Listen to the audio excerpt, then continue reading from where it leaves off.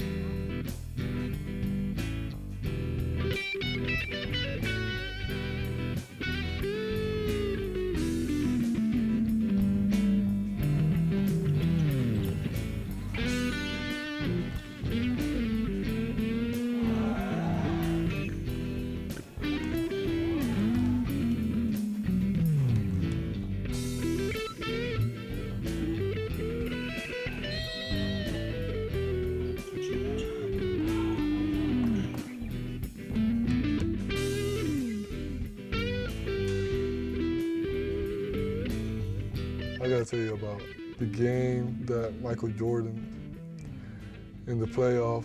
He was in 95, 96 season. He got a game that he played with a flu. He played with flu. He went out and then got 40 points. It was like, this man is amazing. I just said that to my parents. He went out there and got 40 points with flu. That's the thing to admire.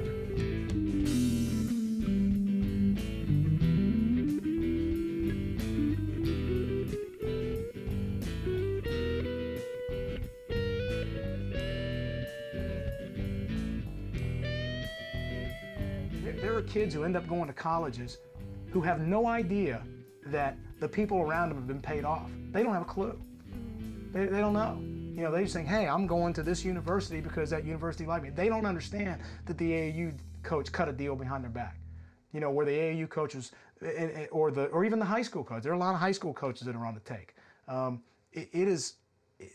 There is a cesspool of corruption and adult, criminal, immoral, obscene behavior going on, you know, behind the scenes. 15, 20 years ago, rookies were 22 years old, 23 years old, and they sat on the bench. And maybe when they were 24 or 25, they came around and made contributions. Today, rookies are 18 and 19 years old. And a lot of times they're drafted very high in the draft, and teams don't have the luxury of waiting 3 or 4 years for that player to turn around. So a lot of times that player has to play right away. One of the most important factors with the young player is what kind of character does this kid have? You know, is he going to have what it takes to work for 2 or 3 years if he doesn't play? Is he mature enough to handle, you know, being in a locker room with guys who are 33 and 34 years old, that are adults, that are families, that have children, maybe have children in their teens? And here's a kid who is 17 years old. So a lot goes into the decision. At the end of the day, there's still an awful lot of risk associated with taking a high school player. You'd prefer to be able to look at this kid for 4 years in college before you make your decision. But they just give us the rules. You know, all we ask as general managers is for the Players Association and the NBA, give us the rules, and then we'll work within the rules and we'll make those decisions. It's manipulation. If you really want to break it down, it's manipulation. The television and music, and television's smart. They connect to music, which is another. So you have TV, you have music, and you have print. You connect these three, and then you give these kids hope, which is what they want. And you give them hope. If you wear this, you can be here. And that's all. It's really not that hard. I mean, I'd fall for it when I was 14, especially if I had nothing. These kids are doing nothing different than we did. They're just doing it on a larger level, and that is they're living vicariously through their heroes. And there's nothing more amazing than imagining being in that person's shoes. Literally in their shoes. And that's why they're spending $130 on a shoe, and figuratively in their shoes. The problem is, Michael Jordan comes around about as often as a Pete Sampras.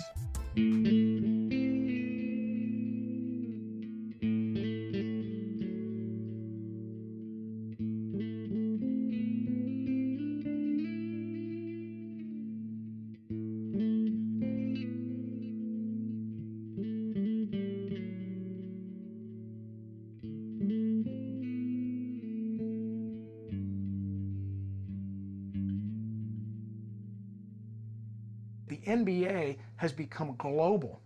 You've got guys walking the street in America right now who 10 years ago or even 5 years ago would have been first-round NBA draft picks. But because now there are so many more players internationally playing basketball. You know, Yao Ming's in the NBA. There are 1 billion people in China. And there are millions of kids who 5 years ago would have never thought about picking up a basketball. But now, because of Yao Ming, you've got little kids in China now dribbling basketballs where you would have never seen that a decade ago. I think right now one of the challenges is, in general, we live in our country in a celebrity culture. And really that's becoming worldwide now because of the global village and what McLuhan was on to years ago. And so the fascination with celebrity and the attractiveness of celebrity, I think from a very young age, is something that shapes our world. And we see it on television and magazines and on the internet. So whether it's movie stars, both in sports and entertainment, that is something that people really aspire to have, and the trappings that come with it.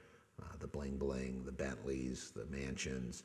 With NBA lifestyle, I think most kids really feel they have the dream to play in the NBA. Most of them feel they have a good chance, where the reality is they have a better chance of hitting the New York City lottery. If you just look at it mathematically or statistically, you have a better chance of getting hit by lightning or hitting the New York City lottery than you do of playing in the NBA.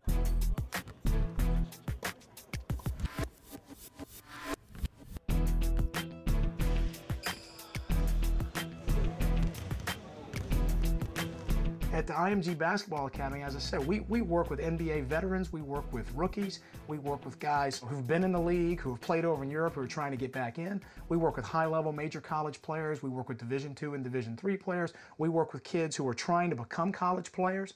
And a lot of these guys, and when I was coaching in high school, they get the same story. They have people around them who have absolutely no credibility, who have absolutely no expertise in the area, telling them how good they are or how good they can be. And so then as a coach, you spend a lot of time trying to get their expectations to become more realistic.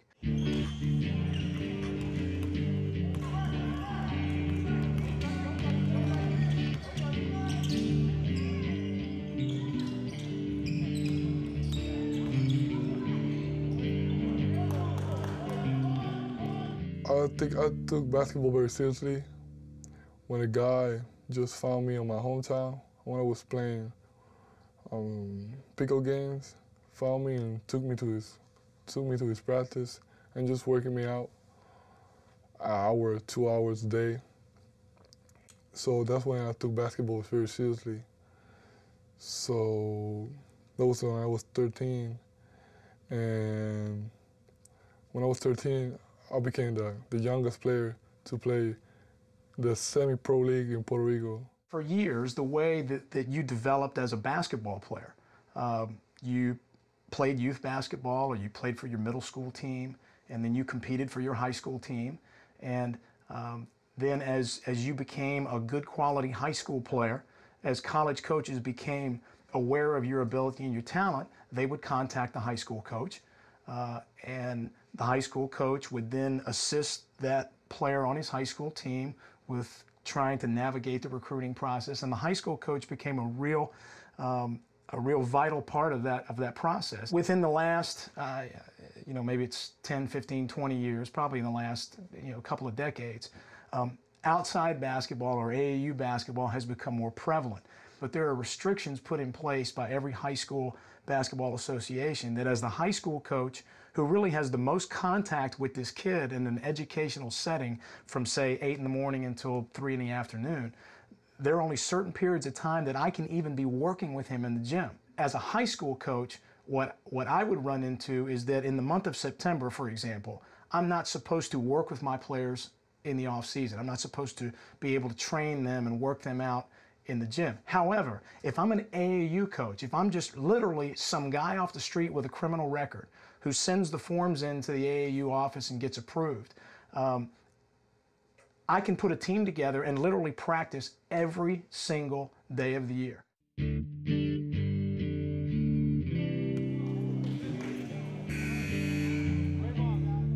I heard about AMG Academy like 3 years ago. I was seeing it in a magazine, but when I saw the money thing, it was too expensive. So the guy who took me here in the summer, he had the way to brought me in. So I came here in April. I saw it, I like it, and I came here in August. A guy can come from the outside. Anybody off the street can start an AAU program. And if I can get somebody to bankroll what I'm doing, if I can get Adidas or Nike or a shoe company to, there are AAU coaches who are making more money than high school coaches and even some college coaches, because the shoe companies know that if I'm the AAU coach and I've got connections in say Chicago or New York or whatever, that I can get my hands on the best players, then Adidas might pay me $75,000 a year to travel around and play in all their tournaments. Again, no academic requirements, really no social requirements whatsoever, no behavioral requirements, nothing other than the fact you're a good basketball player, you come play on our team. How I get a scholarship? Because this guy knows very well the guy that runs the high school in the nation. So he had the connection with the coach, so he brought me here. We have absolutely created a monster in basketball with the values that are being really passed down from adults to the kids. You know, the kids learn this behavior from the adults, and the kids understand that, you know, it's kind of a game and everybody's just trying to get over. So now the kid spends his time trying to kind of cut the best deal for himself. Well, if you're offering me 2 pairs of shoes, but you know, he's offering me sweats, shoes, and a couple $100 a game, I'm gonna go with this guy. Forget about the fact that you saved me out of a bad situation. Forget about the fact that when I was 10 years old, you stepped in and mentored me for the last 4 years and tutored me and helped me in school. You know what? He's offering me $200 a game. Screw you.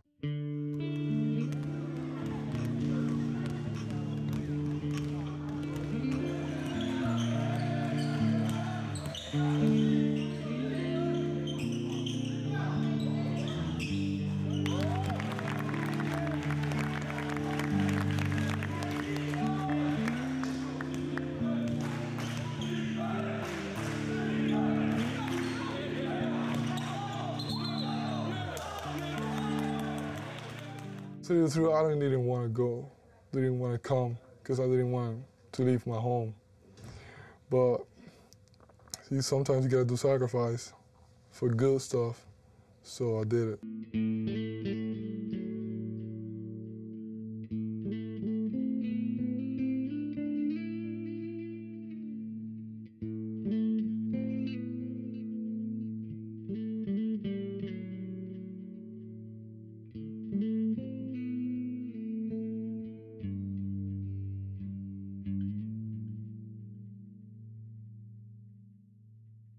Within the last 10 to 12 years, there was an incredible influx of high school players and players that attended college for 1 year or 2 years going pro immediately.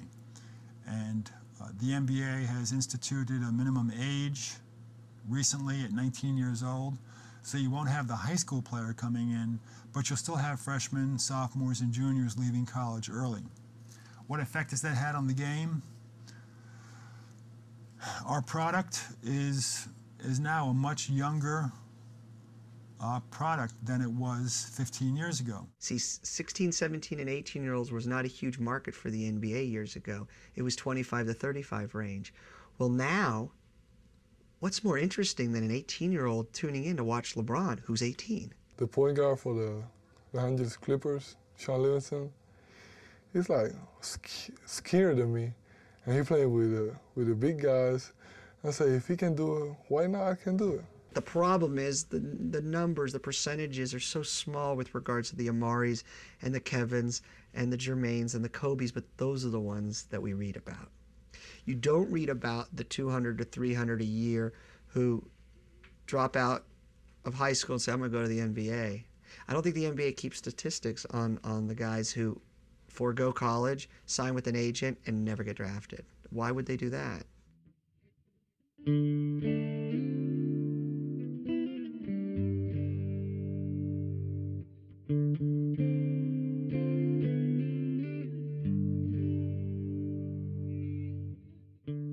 TV tends to glamorize the individual, and it doesn't always accentuate the qualities or the characteristics that go into great teams.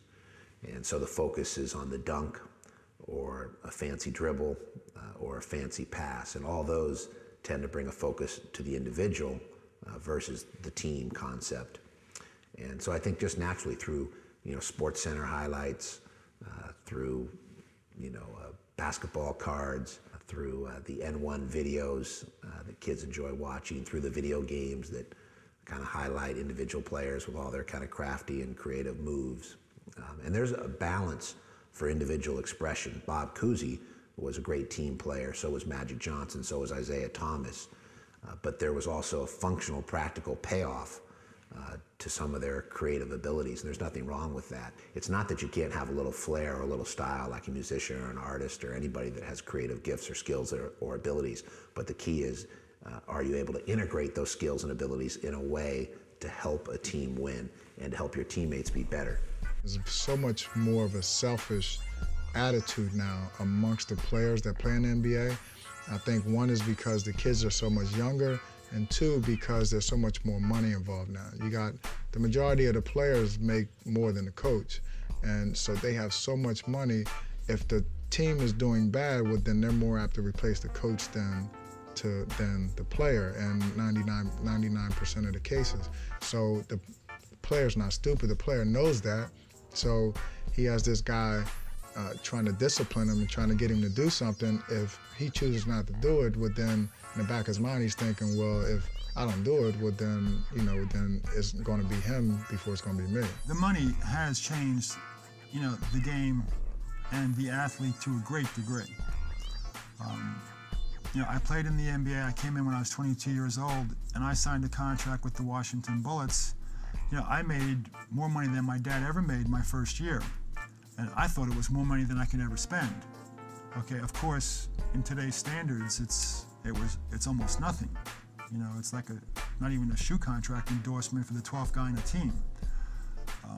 And today, the money is basically in millions of dollars. Even the lowest paid player on a team makes $400,000. So the money is a lot bigger today, and it goes to players at a younger age. And that's really challenging for young people to get $1 million or a $5 million or a $15 million contract when you're 18 years old. I'm not so sure how many people could handle something like that. So you now have 18, 19, and 20-year-olds who can play physically in the pros, which you didn't have before. And they're exciting to watch. Young legs are very exciting, very entertaining. Guys who can jump out of the gym is exciting. The problem is they might be ready, 17, 18, and 19-year-olds might be ready physically to play the game, which has really changed the game, and it's great TV. An 18-year-old jumping out of the gym, it's like Cirque du Soleil. But they're not any more advanced mentally and emotionally. So there's your rub. You've got high school kids who are unbelievably entertaining, who make people ooh and ah, and it's exciting to watch, and I pay for it. But What we forget is, hold on. I don't know if that guy's ready to have a cup thrown at him. He might run into the stand. Oh, he did run into the stands? No way, I can't believe that happened. We're bombarded not only by hundreds of games a week, but by thousands of ads, both on the internet, television, radio, print media, utilizing endorsements by athletes. And I think it's had a substantial effect on, as you know, we've got young golfers and young soccer players and young athletes signing endorsement contracts in the multi-millions when they're 17 and 18 years old and haven't played a game yet.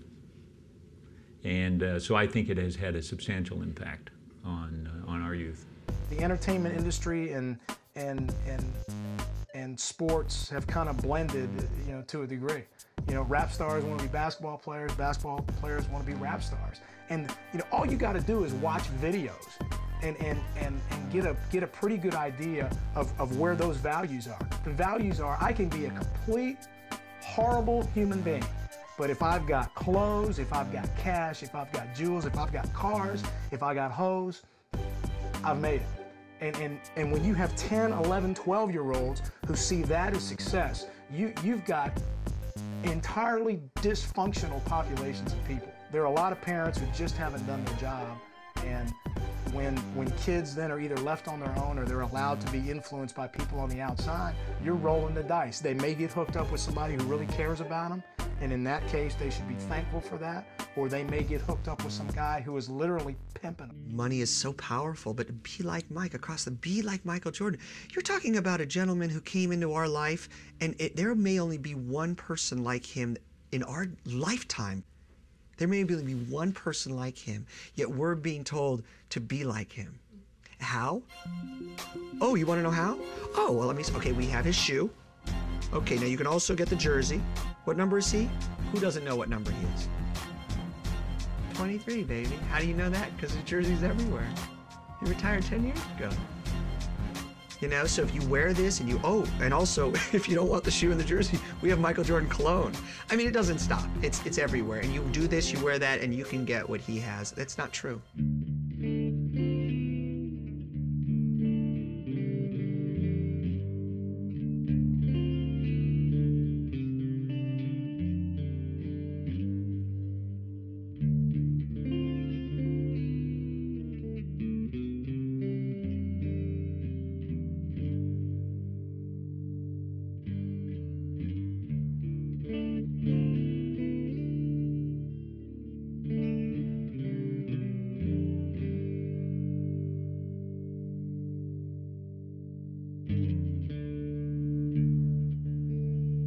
When you go to recruit a kid these days, a player to go to Division I school, it's almost like a very intense business endeavor where you have to lay out every single person that you're going to have to come in contact with. Oh, this is his barber who he may be talking to him one day and we want to get to him, and you'll call him.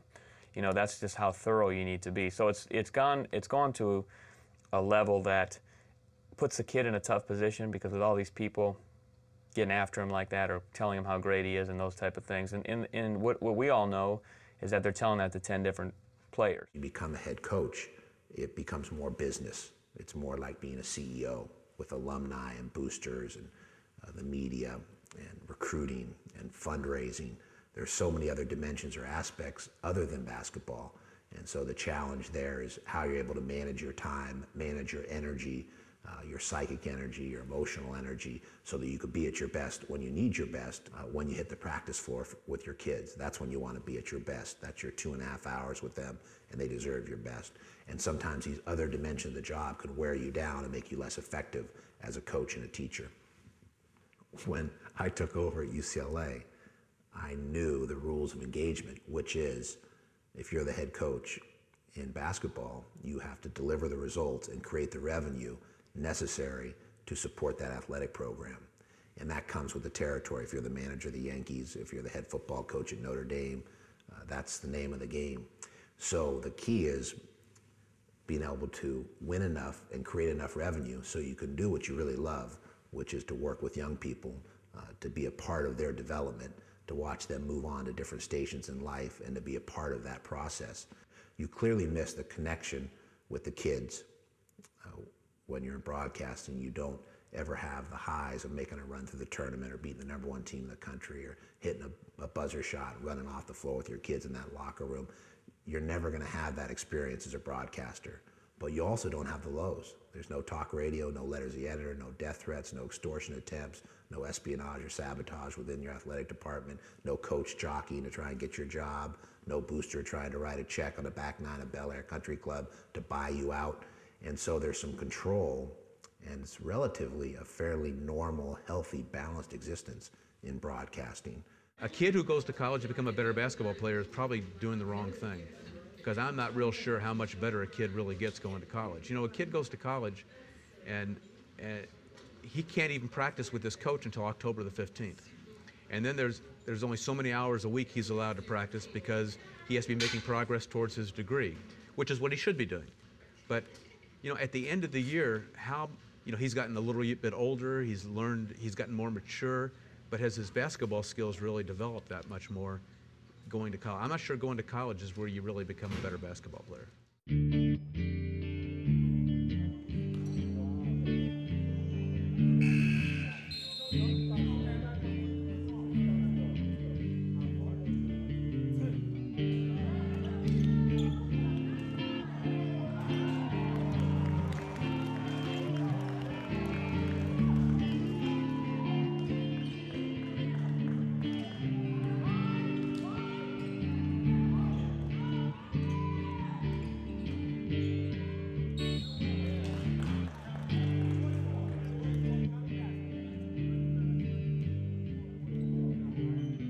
I think I'm gonna first go to college, get a lot more stronger, and get my education straight, everything straight.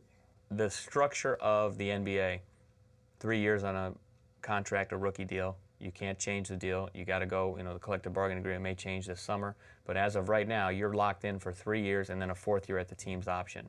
So you're not a free agent. You can't earn what they would consider, normal person would think the initial contract's the big money, but in relative terms, it's not. You can't earn that till you're in 4 years. So from a business decision, if I were advising a young man in a business way, it's a better idea to do it. For example, Al Harrington at 22 began his second contract, whereas guys are going to college till they're 21, 22 years old. They're beginning that contract. So you're losing a whole contract in the deal, which could amount to anywhere from $20 to $60 million. My dad, because he told me first that basketball is your first love, but it's temporary. If you suffer an injury, what you have left? You have your diploma, you got your profession, and then you can live your rest of your life with that. The NBA right now is drafting on potential. Potentially what a kid could be 5 years from now. That's sad. That's sad. When we turn around and take a student and say, you know what, potentially you're an A+ student, and we're gonna make you a doctor right now.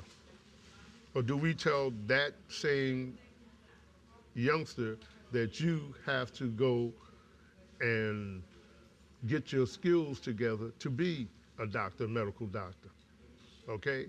So it's no difference than doing what you have to do and laying the groundwork. We don't do that in sports. I'm gonna tell you the truth.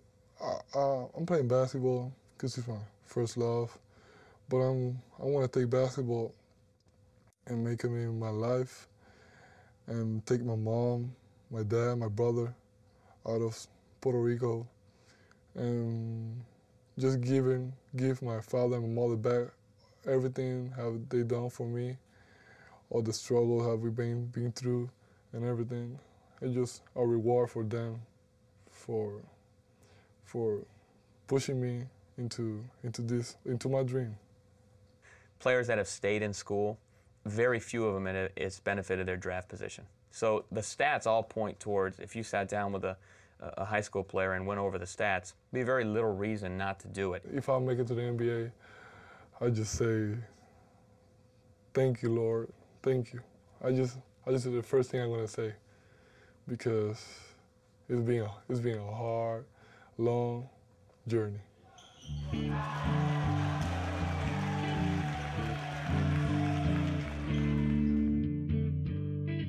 Kids are better off staying in school, but there are exceptions. There are prodigies. There's Kevin Garnett's, or a situation like Baron Davis at UCLA, who had blown out his knee at the end of his freshman year, had recovered and played well in his sophomore year to position himself as a top 3 pick in the draft. If he comes back to UCLA, re-injures that knee, he may never have that window of earning power potential again in his life. And I, as a coach, wouldn't want, in good conscience, to try and sleep at night if he had come back because I convinced him, blew his knee out, and then as a result didn't realize that $150 million he's made in the last 8 years. My best friend, he plays for the Washington Wizards, and we were playing the same high school team. So we were always watched or scouted by somebody in any game. So he went pro. This year he went pro. He always talking to me about me going pro too, but I don't like the idea. It's just a matter of changing so quickly to become a man. Because right now you're high school, you lay low sometimes. You think like a young man, but you're talking about pro, you're talking about business. You gotta take care of business, and it's a man's game. And I don't know. If it's there, if I get a chance, I'm gonna lie to you. I go for it. But I don't want to push it, because I'm not ready for it.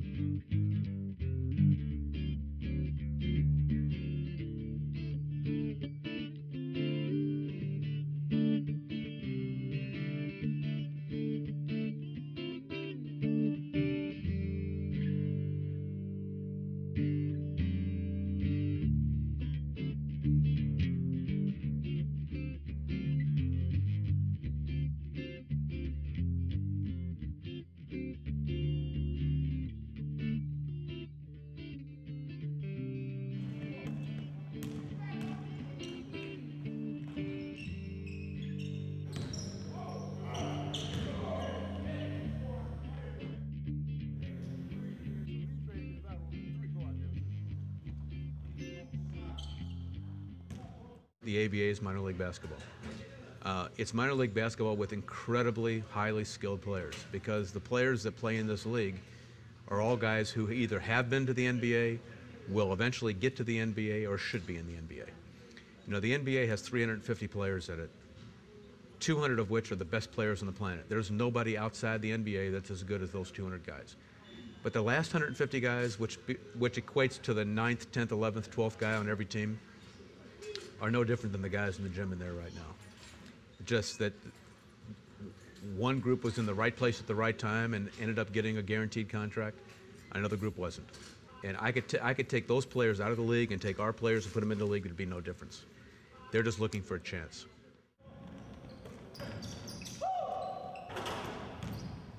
It's such a roller coaster ride. You know, if you're not a person that's drafted in the NBA draft, you know, things are going to be rough for you.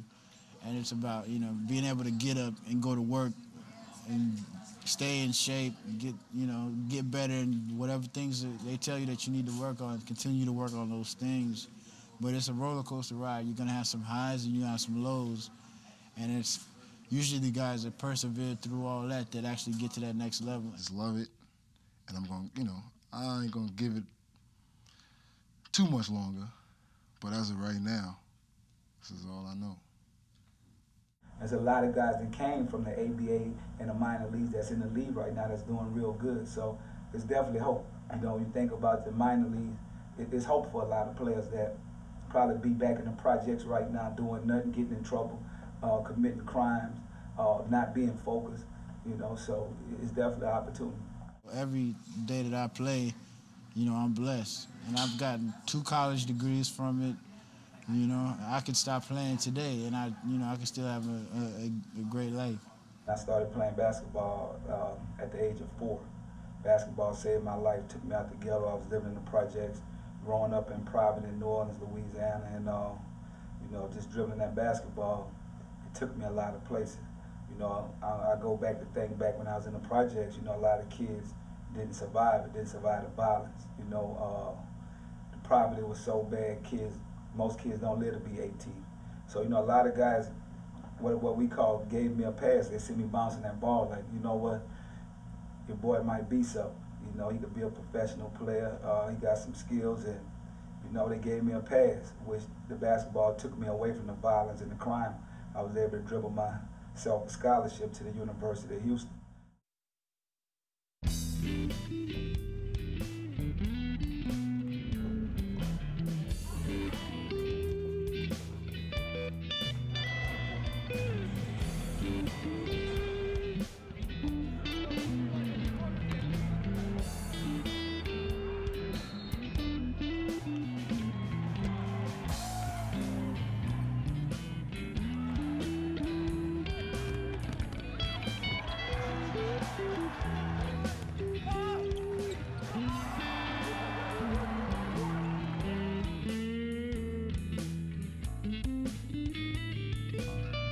We have 9 teams in the CBA. This is the 60th anniversary of the CBA, and we put in hundreds and hundreds of players into the NBA, as well as coaches, administrators, dance team members, and mascots.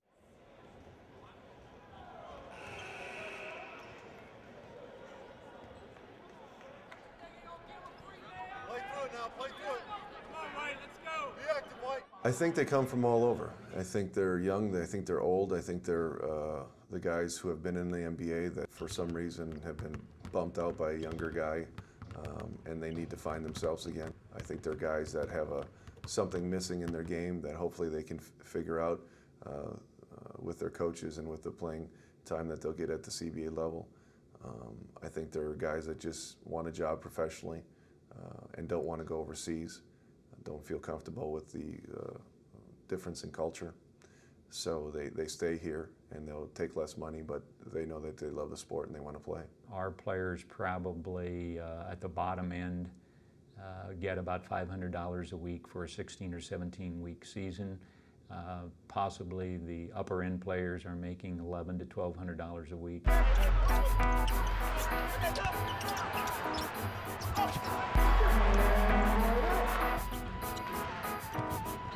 Well, my name is Jermaine Boyette. I've been on the NBA team, Utah Jazz and the Houston Rockets. And, you know, I just come here to better my chances and improve my skills to get to the NBA.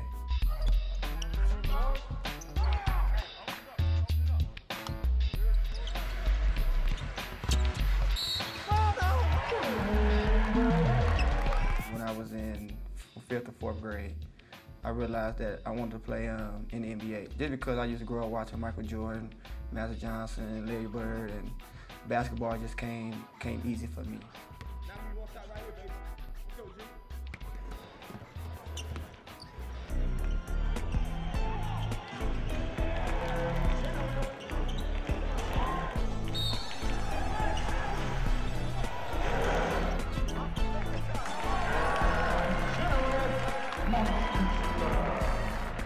My name's Eric Chenoweth. I play for the Idaho Stampede. I'm a starting center for our team. I'm from Orange County, California. I went to Villa Park High School, then on to the University of Kansas. I got drafted by the Knicks in 2001. Then I've been to camp with 5 different NBA teams and played in Europe and Asia and South America.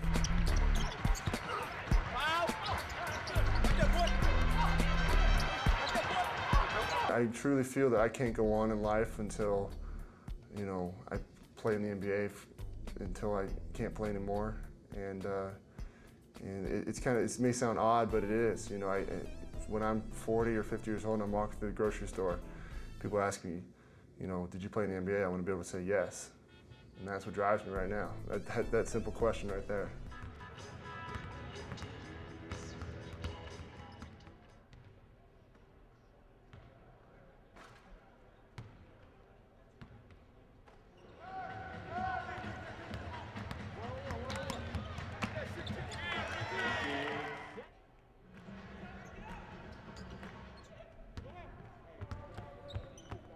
I'm Ricky Sanchez. I play forward for the Idaho Stampede.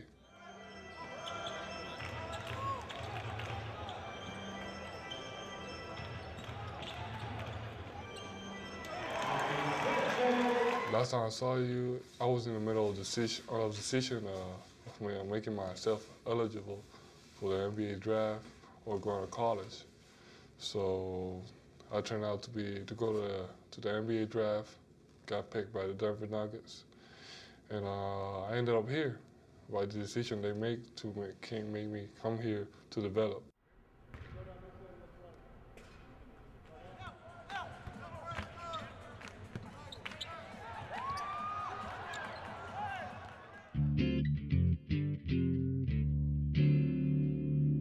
It was the best feeling I felt in my whole life.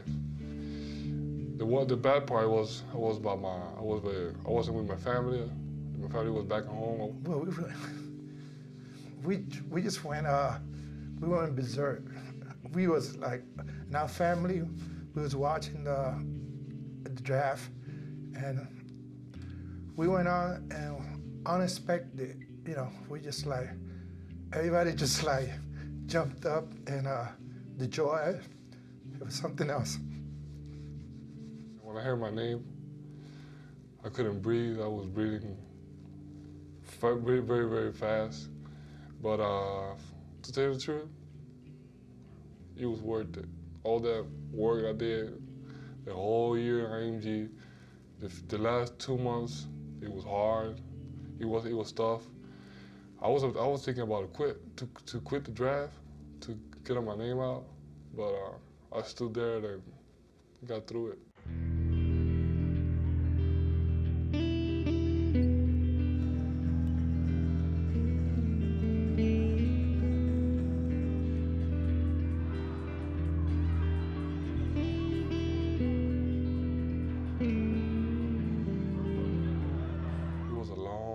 Decision. It took me a lot of time with me and my family. We sat down and talked about it. But I think it worked out for the best.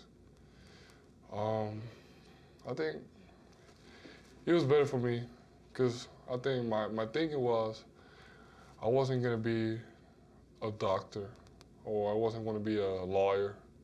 I just, my first instinct, it was like play basketball my whole life. And I just wanted to play basketball. And I mean, the school is important, but my real love, it was in basketball.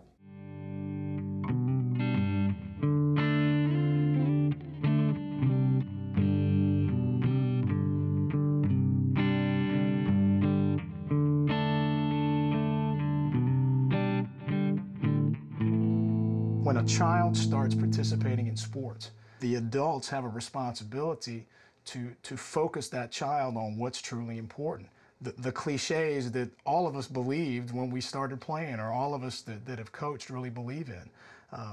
You know, building a team and being a part of a team and sacrificing for the good of everybody else. That it's not just about you. It's about the other 12 or 15 guys on your team. And I sacrifice for you, you sacrifice for me, and you do the same thing as a member of a family. I think it's a good thing to have aspirations to be an NBA player. But you can't put all your eggs in one basket and say, that's what I want to be. You know, don't forego the opportunity to go to college. You know, at least try to get a year or 2 or 3. You can always go back and get that extra year. So there's a lot of personal decisions that you have to make. But being involved, you know, with sports at an early age, I think is a good thing for all kids. Be realistic as to where you can go with your sport.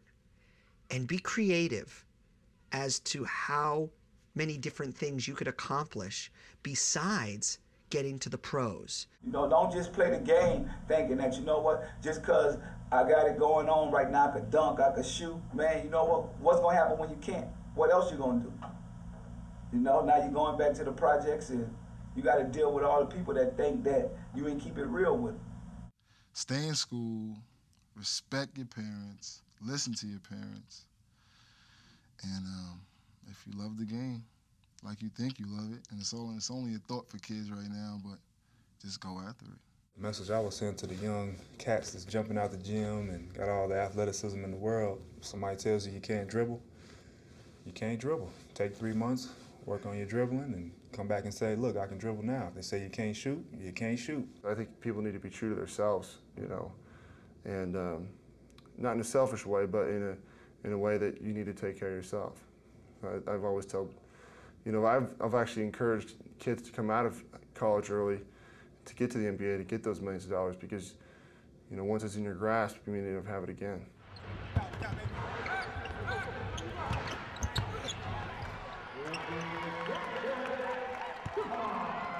Before the draft, I knew if I was going to get picked, I was going to get sent to the development league to play and develop my skills. And I think that's the right thing for me, because I don't want to go straight now to the NBA, because I'm not ready yet. I think skill-wise, yeah, but physical-wise, I can't play with those guys. So I think that's the best for me.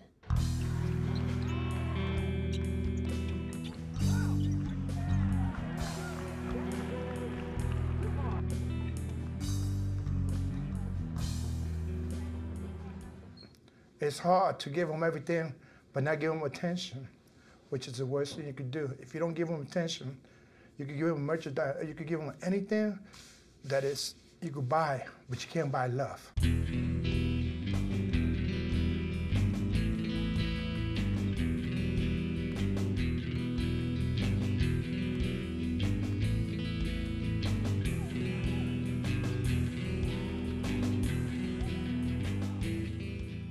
I think that's the ultimate goal, being the pros. But other than that, there's nothing gonna stop me. I can be broke. I can be without a home and just still be playing. I can be like playing barefoot. I can still be playing. So I can there's nothing that can stop me. When I saw my dad and my mom going through all the problems that we went through, for me, I think there's no excuse for me to stop to give that to them. So I would say nothing will stop me.